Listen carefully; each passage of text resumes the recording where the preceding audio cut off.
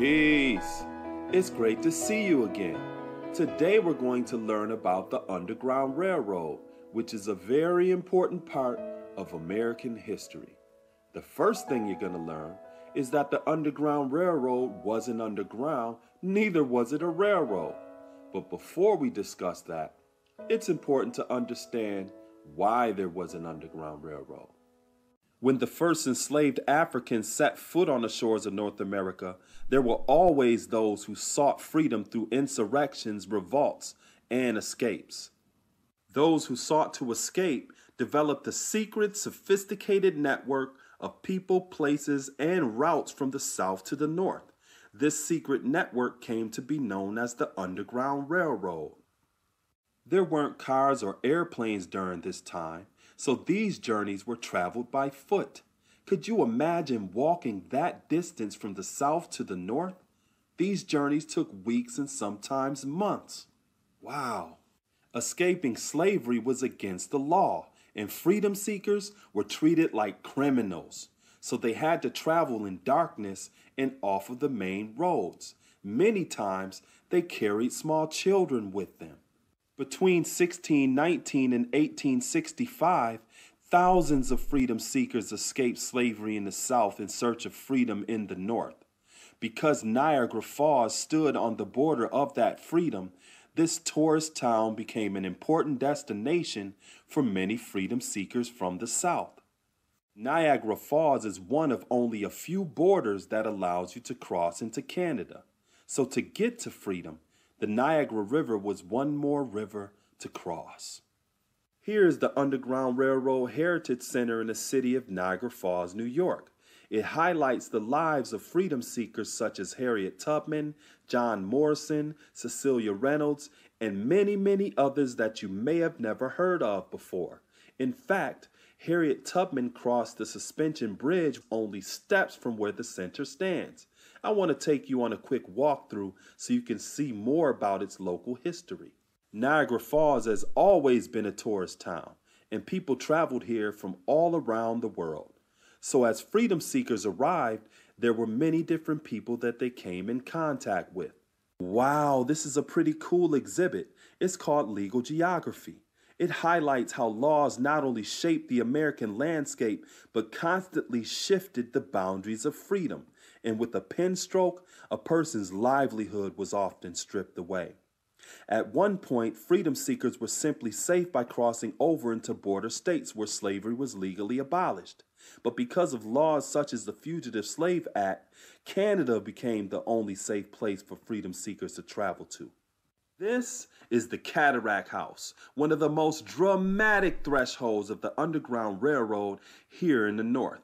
The Cataract House was one of the two largest hotels in Niagara Falls and served as a magnet for tourists, including Southern slaveholders and their body servants, European royalty, American presidents, and freedom seekers. Some of those freedom seekers became waiters, porters, and cooks at the Cataract House. In fact, as many as 80% of the staff at the Cataract House may have escaped slavery and listed their birthplace as the South. Built in 1825, the Cataract House would have been considered a five-star hotel because of its elegance, decorum, and professional service. Yet behind this elegant facade, the African-American staff secretly operated one of the most highly efficient and effective stops of the Underground Railroad. They led double lives by providing impeccable service in the light, but behind the scene they helped escort hundreds, maybe thousands of freedom seekers across the Niagara River to Canada. The head waiter, John Morrison, led his staff both in the dining room and as secret Underground Railroad conductors. On numerous occasions, he even rowed freedom seekers across the river to Canada himself.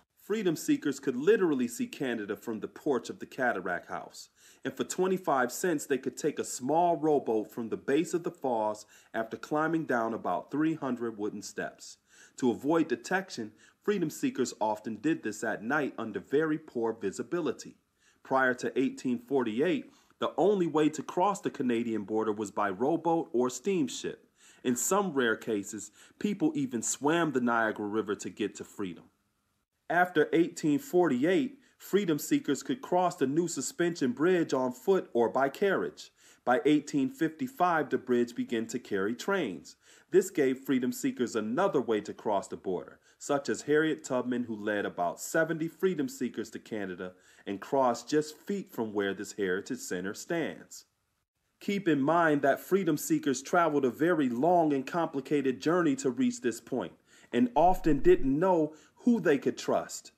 While toll collectors at the suspension bridge were bystanders, imagine reaching this critical point in your journey and feeling the uneasiness of not knowing for sure if this person led a double life as a bounty hunter. Even though many people living in this area opposed slavery and signed anti-slavery petitions to Congress, most people did not actively help in the Underground Railroad. In most instances, the details of freedom seekers' journeys are either left to the imagination or passed on as oral traditions in some families.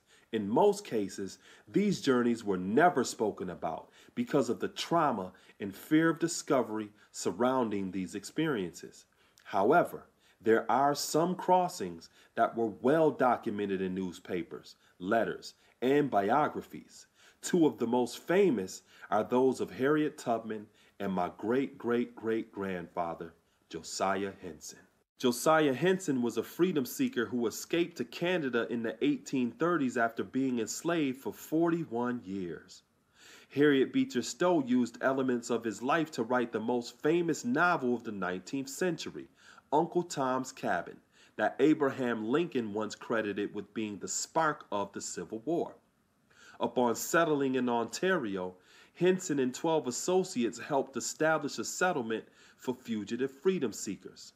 In 1836, he convinced some community members to invest their earnings to buy some land, and 2 years later, he successfully brokered a deal to purchase 200 acres and found what came to be known as the Dawn Settlement.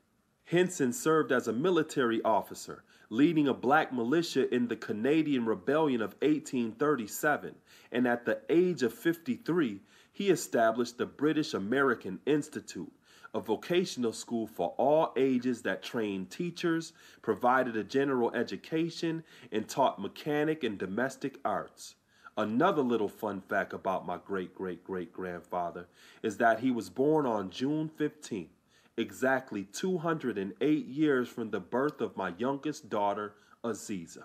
There were many barriers that restricted freedom seekers from crossing the border into Canada. In many instances, enslavers broke the law in order to capture free men, women, and children.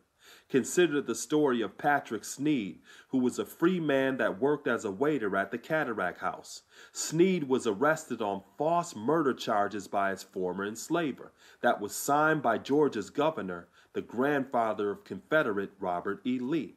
Luckily, Sneed used his saved earnings to hire a lawyer who was able to prove his innocence. So freedom seekers faced many challenges in gaining freedom for themselves and for others. People like Harriet Tubman and Josiah Henson returned to America many times to help other freedom seekers reach Canada. In some instances, freedom seekers never returned to America and helped establish very prosperous communities that served as support systems for freedom seekers once they arrived to Canaan land. Those who came before us have made many sacrifices for us to be where we are today. So in terms of freedom, we must ask ourselves a very important question. Is our individual freedom enough? Or is our freedom intimately linked to the freedom of other people? One of the most powerful experiences of the Niagara Falls Underground Railroad Heritage Center is its Freedom Gallery, which highlights the lives of freedom seekers of today and connects them to the freedom seekers of the past. Oftentimes, people are under the impression that only the most notable amongst us are those who are empowered to be agents of change. But in reality, it is those unknown people, such as John Morrison and Cecilia Reynolds, who were the real agents of change. The Niagara Falls Underground Railroad Heritage Center is located at 825 Depot Avenue in Niagara Falls, New York.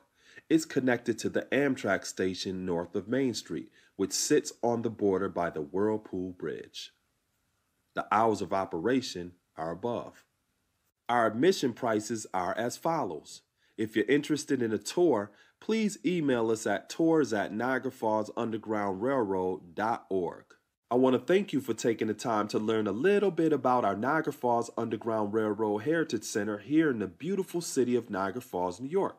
I also want to invite you out to visit, especially bring your children. They'll love it. And guess what? You might even see me there.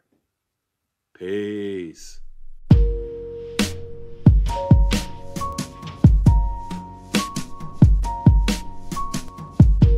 And then I said you wasn't the only one. And then my mama told me not to be the one. Hey, hey, hey, hey, hey, I wasn't the one.